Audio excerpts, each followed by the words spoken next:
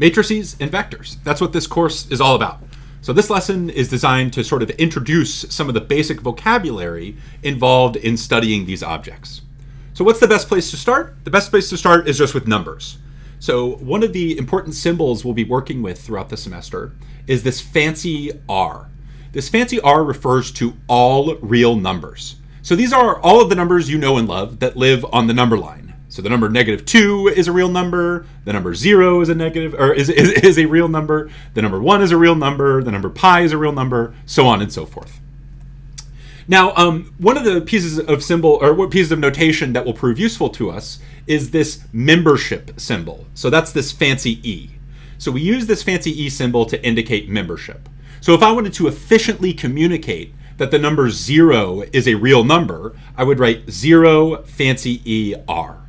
I write 1 fancy ER, -2 fancy ER, so on and so forth, to communicate that those objects are real numbers. Now, it feels maybe a little bit silly to employ this notation, but keep in mind that there are plenty of things that people care about that aren't real numbers. For example, the word hello is a very commonly used word in the English language. Even though it's an important thing, it is not a real number, so we can efficiently communicate that by writing hello, fancy E, cross it out, R. So this notation allows us to write efficiently. Now, we'll often casually refer to real numbers as scalars. We use those terms interchangeably. So that's the building block upon which we will build lots of other mathematical objects. And the next such object is the notion of a vector. So in this course, when we use the term vector, what we really are talking about is a vector in R to the n. And what this stands for is simply a list of n scalars organized vertically into a list. So what you're looking at here are 4 examples of vectors. Our first one here is denoted by bold lowercase v. This is the vertical list of 2 scalars, that those scalars are 1 and -2. The second vector is bold w. This one is organizing 3 scalars. Those are 3, -5, -5. This vector bold x is organizing the list of 4 ones. And this vector bold v is organizing the list of -7/9, 0, pi, and 1. So these are all examples of vectors in R to the n. Now remember, when we say R to the n refers to the number of scalars in the list. So once again, we use this membership notation. V organized a list of 2 scalars, so we say V belongs to R2. W is organizing this list of 3 scalars, so we say W belongs to R3. X is organizing this list of 4 scalars, and so is this vector B, so we could say X comma B both belong to R4. Note, however, that this vector V is organizing 2 scalars, not 5, so this vector V is not a vector in R5. That's how we use this membership notation.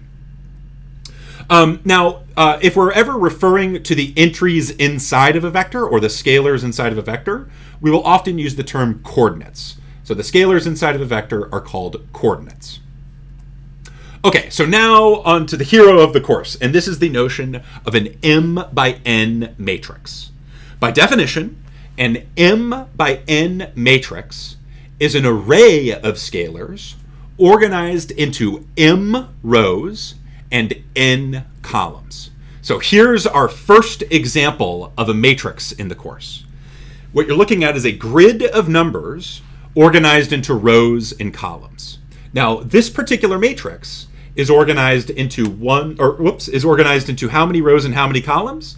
Well, it looks here we have 4 rows, 1, 2, 3, 4, and 6 columns, 1, 2, 3, 4, 5, 6. So because this matrix has 4 rows and 6 columns, we use the membership notation to communicate this by writing A belongs to R to the 4 by 6.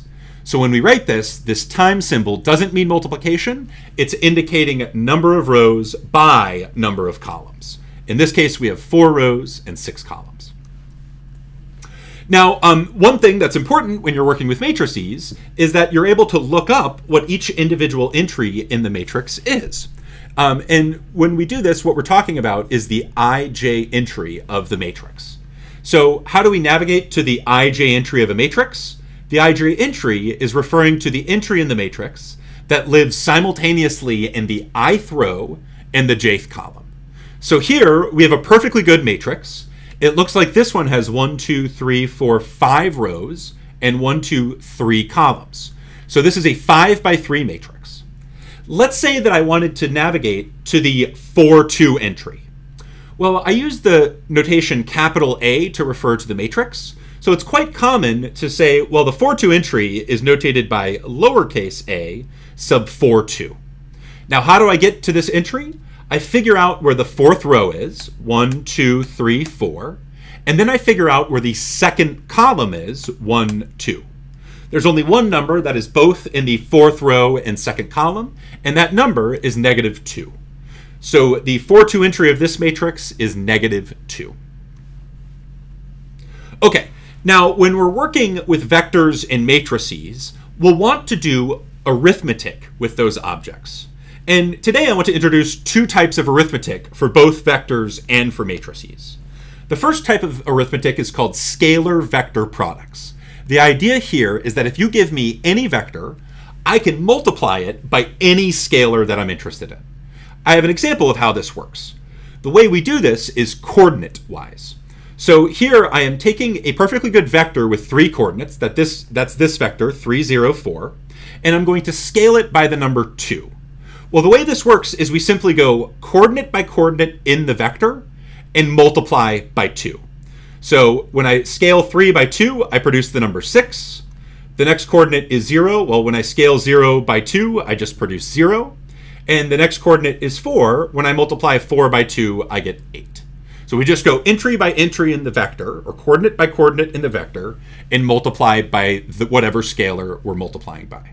Note that when I scale this vector in R3 by the number 2, I produce a new vector, but that new vector also has 3 coordinates.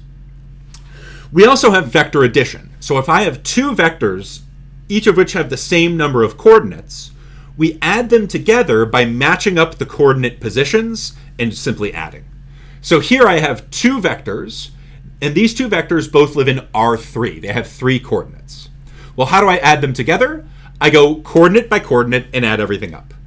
The first coordinates of the 2 vectors are 2 and 0. Well, 2 plus 0 equals 2. The second coordinates are 3 and 6. 3 plus 6 equals 9. And the third coordinates are 7 and 1. 7 plus 1 equals 8. So I have 2 vectors, both with 3 coordinates. I add them together by matching the coordinates and adding. And when I do that arithmetic, I produce a new vector that also has 3 coordinates. So it makes sense generally to write scalar times vector, so little c times a vector, bold V. And it also makes sense to write vector addition, bold V plus bold W, if the c we used to scale was a scalar and the 2 vectors we're working with have the same number of coordinates. And the same principle applies to matrices. So I can take any matrix I want, regardless of the number of rows and the number of columns, and I can scale by any number I want. What I have here is a perfectly good 3 by 2 matrix, and I'm about to scale that matrix by the scalar 8. How does this work? I simply go entry by entry in the matrix and multiply by the number 8. The 1, 1 entry in the matrix is 3. 8 times 3 is 24. The 1, 2 entry of the matrix is 4. 8 times 4 is 32. The 2, 1 entry is 6. 8 times 6 is 48. So on and so forth. So when we scale a matrix, we can scale by any number we want. And the way this is done is we just go to all of the entries in the matrix and multiply by the scalar. We can also perform matrix addition as long as the 2 matrices we're adding together have the same number of rows and the same number of columns. So here I have 2 perfectly good 3 by 2 matrices. How do we add them together? We match up the entries and add. The 1, 1 entry of the first matrix is 0. The 1, 1 entry of the second matrix is 1. 0 plus 1 equals 1. The 1, 2 entry of the first matrix is 7, and of the second matrix is 0. 7 plus 0 is 7. And I keep going entry by entry, matching the entries up, adding. And what am I left with? Well, my original 2 matrices here are 3 by 2 matrices. When I add, I produce a new 3 by 2 matrix. So in this context, it makes sense to take any matrix A, regardless of the number of rows and regardless of the number of columns, and scale by a scalar, little c. It also makes sense to add a matrix A to a matrix B, as long as those two matrices have the same number of rows and the same number of columns. So there's a word of warning here. When we're adding two things together, we have to make sure they have the same shape. So on the left here, I have an archetype that might be tempting to try to do. Here, someone has attempted to add a vector that has 2 entries in it, or 2 coordinates, to a vector that has 3 coordinates. Well, that's illegal under our paradigm. We're only allowed to add 2 vectors together if they have the same number of coordinates. So this is not allowed under our framework. It also only makes sense for us to add 2 matrices together if those 2 matrices have exactly the same number of rows and exactly the same number of columns. Here, someone has done something forbidden. You cannot add a 2 by 3 matrix to a 4 by 2 matrix. So both of these archetypes are totally incorrect. It only makes sense to add things if the 2 things have the same shape. So you have to be careful when you write something like v plus w or a plus b, because implicitly when you write that, you are assuming that the 2 vectors have the same number of coordinates, or that the 2 matrices have exactly the same number of rows and the same number of columns. Okay, so I want to now introduce some operations that we conduct on matrices. So our first operation here is a very simple operation, but it's astoundingly important. And this is the operation of transposition. So what is the transpose of a matrix? By definition, the transpose of a matrix is what is formed when we interchange the rows and the columns of that matrix. Now, the notation we use here is this superscript T notation. This stands for A transpose. The best way to illustrate this is through an example. So what I have here is a matrix A. This matrix looks like it has 4 rows and 3 columns. Now, how do we transpose the matrix? We interchange the roles of the rows and the columns. Here's how I like to do it. I go to the first row of the matrix that I'm starting with. That first row of my original matrix becomes the first column of the transposed matrix. Then I go to the second row of my original matrix. That second row of the original matrix becomes the second column of the transpose. The third row of the original matrix becomes the third column of the transpose, so on and so forth. So one way to algebraically communicate this is to simply declare that the ij entry of the transpose of a matrix is the ji entry of the original matrix. Now, another thing to note is that when you transpose, you change the size of your matrix. In this example, we started with a 4 by 3 matrix, but because we interchanged the roles of the rows and the columns, when we transposed, we produced a 3 by 4 matrix. So in general, what happens is that the transpose of your m by n matrix is always an n by m matrix. So to transpose, change the roles of the rows and the columns. This changes the size of the matrix. It's a very simple operation, but it's actually incredibly surprising how useful this is at lots of points throughout the course. So this operation is going to follow us throughout the entire class. Now, one reason this is useful is purely for an aesthetic reason. When I'm writing something, it is often the case that I have a limited amount of vertical space, yet I want to talk about vectors with lots of coordinates. Well, if you think about it, a vector is nothing more than an n by 1 matrix. And so what I can do is I could write that matrix as a row and then include the transpose superscript to indicate that what I really mean when I'm talking about this row is this row interpreted as a column. This accomplishes nothing other than it saves vertical space when we're writing. So if I don't have a lot of vertical space, I'll use this transposition notation in order to save vertical space when I'm writing vectors. I like to call this horizontal notation, and we'll use it all the time. So get used to looking at these two expressions and thinking of them as exactly the same thing. The vector with coordinates 9, -3, 4, 7 is the same thing as a matrix with a single row, 9, -3, 4, 7, that has been transposed. Okay, now when we introduce an operation, what we'll often do is we'll look at the rules that the operation obeys. And one crucially important property of transposition is that it's a linear operation. When we use the term linear operation, what we mean is that it distributes. So let's say that I'm taking a scalar C1 times a matrix A1, and then I'm adding that to another scalar C2 multiplied by another matrix A2. And let's say I want to take that whole expression and then transpose. Well, it turns out that all I need to do this is distribute the transpose sign to the individual two matrices, then scale and add together. So you're always allowed to distribute transposes throughout expressions that look like this. This will turn out to be very useful to us in situations where we're working with symbolic expressions. That'll happen a lot in this course. Another interesting property is this is our first encounter with what's called an involutive operation. The term involution means if you do the thing twice, you get back the original thing. So we've already seen that if you transpose a matrix once, the matrix changes. But if you transpose again, what happens is that the original rows became columns when you first transposed, but then they become rows again when you transpose again.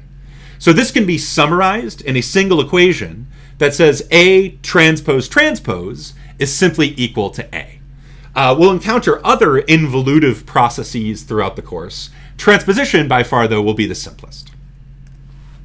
Now, once we have the tool of transposition, we can build one of the most important adjectives that will develop throughout the course. And this is the notion of a symmetric matrix.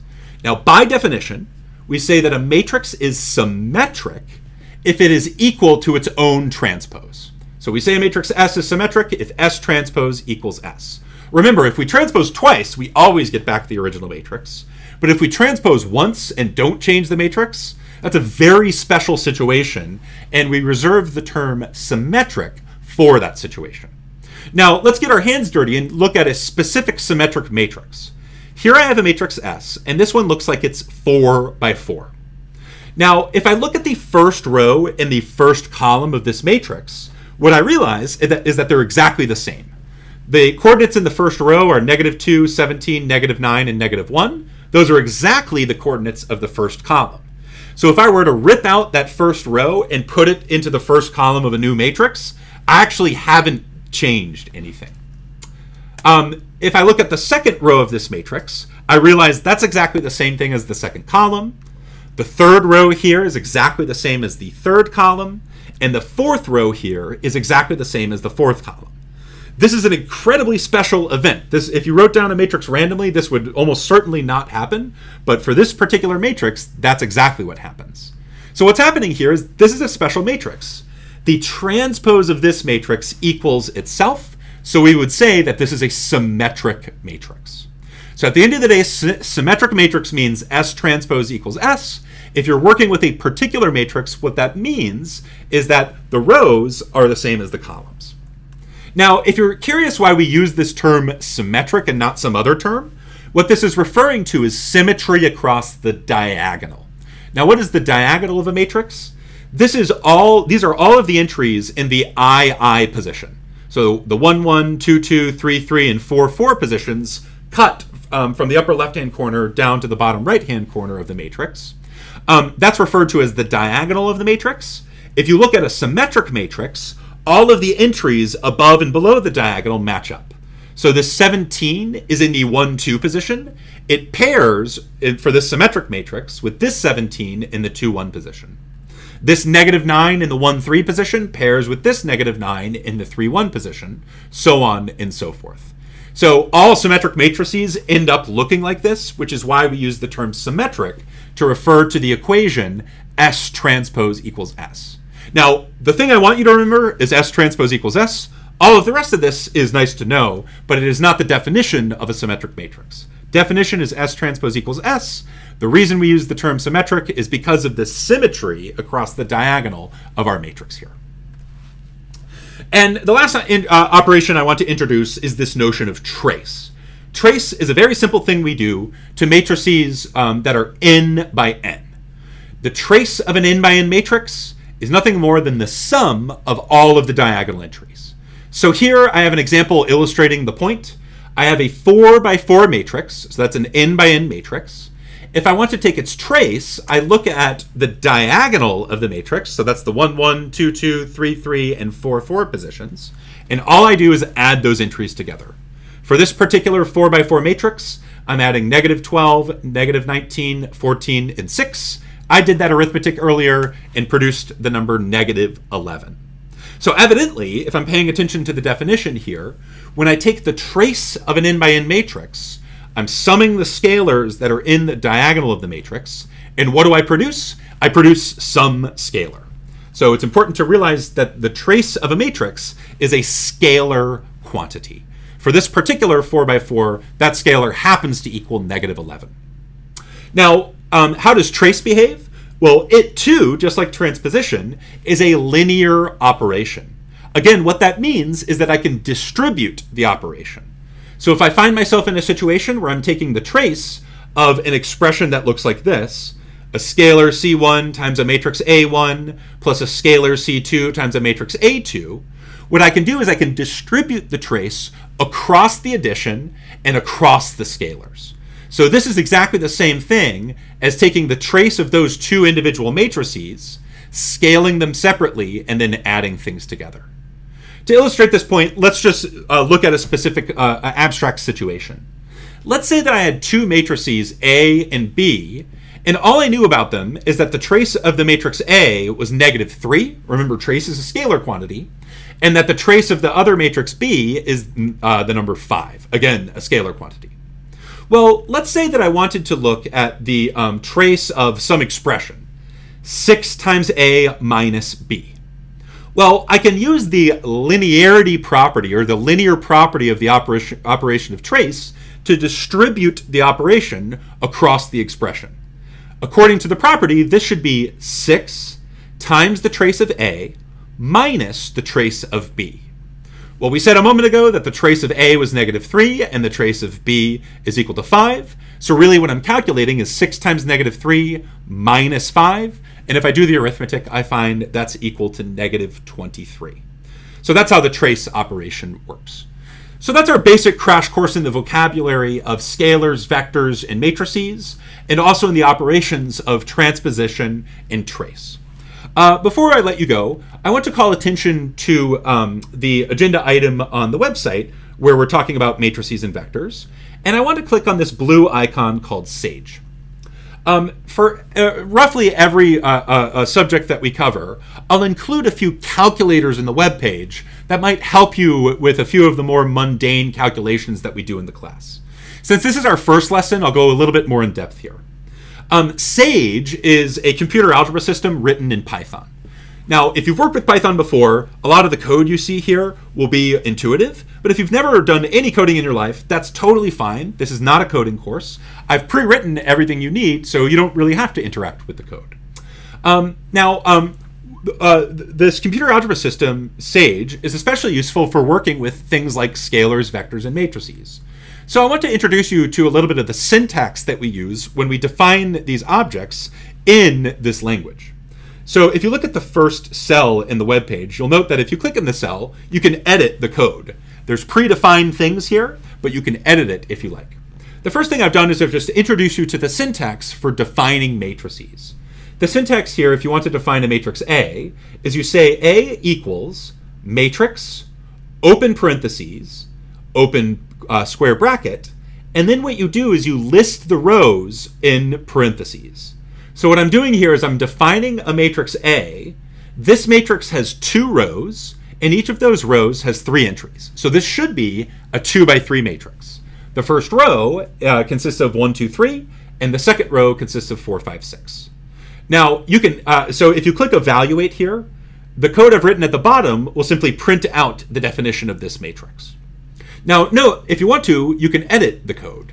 If you append something, so if you say, instead of 1, 2, 3, I want 1 to -7, comma 19, and if you went to the second row, well, you'll have to add 2 things because we just added 2 things to the first row of this matrix. Let's say you add 0, or how about 2022, or sorry, 2022, because that's the year.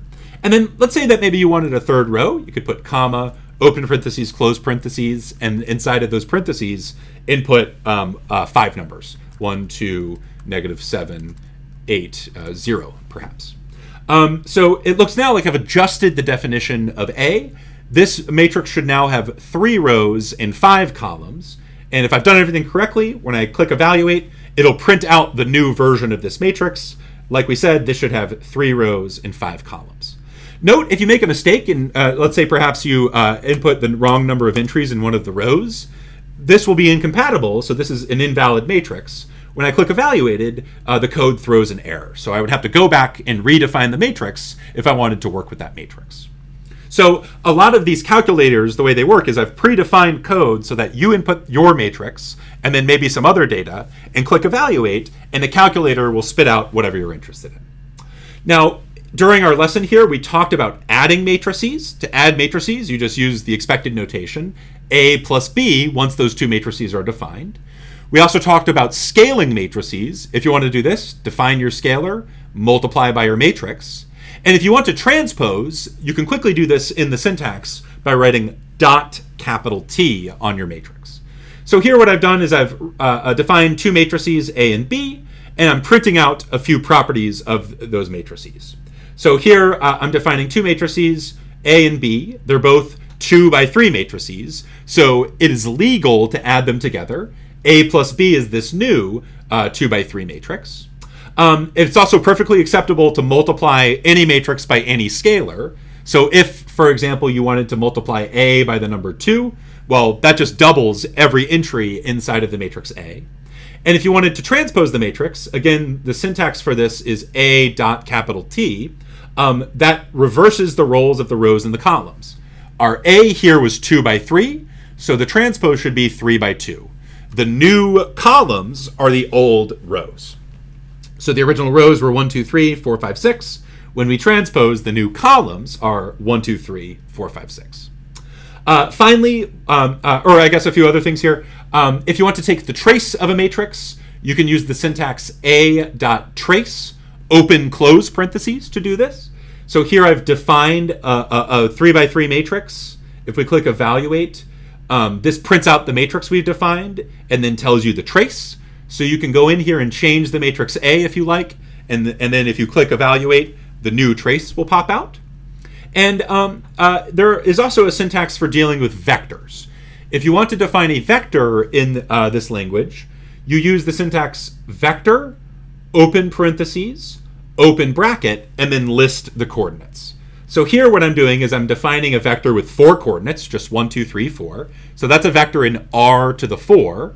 And if I click evaluate, this code will just print out the definition of my vector. Note that in this syntax, when we're talking about vectors, unlike in class, this will just print out all of the coordinates one by one in a single row. From our perspective in class, a vector is a column of numbers. So be aware of that distinction. And as expected, the syntax for scaling is just take your scalar and star to multiply by your vector. And if you have 2 vectors with the same number of coordinates, you can add them together. So the way this code works is I've predefined 2 vectors with 4 coordinates, v and w. I can add them together if I wanted, and I can multiply by any scalar if I wanted, using the appropriate syntax. So play around with the calculator on the website to familiarize yourself with the syntax. The idea is that when you're working on problem sets, you should outsource the ugly calculations to the Sage calculators. But when you're doing that in your problem sets, just make sure that it's clear that you did those calculations by writing something like did this in Sage or whatever in your problem set. So without further